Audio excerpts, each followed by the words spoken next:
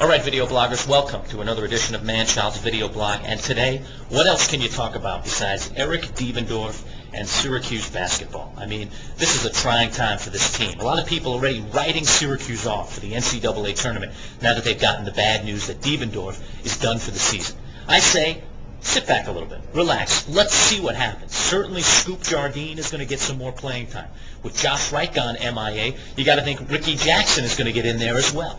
So what does Syracuse do? Well, I'll tell you this much. Jim Boeheim, if he gets this team to the tournament this year, get out your ballot for Coach of the Year, because he's going to have to put all of those Hall of Fame credentials on the line to try and get this team to the NCAA tournament. Will he be able to do it?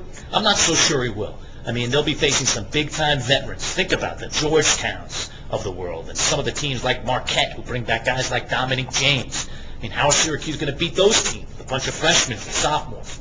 But I'll tell you what, with Johnny Flynn and Paul Harris and guys like that, they're pretty competitive guys. You never know what could happen.